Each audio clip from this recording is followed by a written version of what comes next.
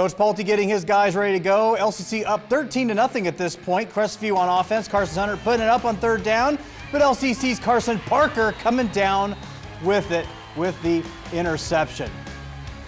Crestview back with the football now, looking long again, but this time hits his guy, Ronte Jackson. Jackson averaging 30 yards, a completion this season, gets the long catch on 3rd and 19. LCC with the football now. Quintel Peoples on the sweep. Can't get anything going. Had a lot of success with this last week.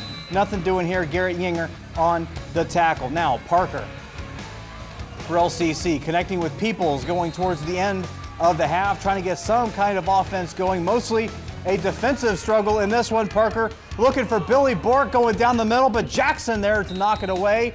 LCC holding Crestview to only 13 yards of total offense in the first half. LCC 13-7, getting the win over Crestview tonight.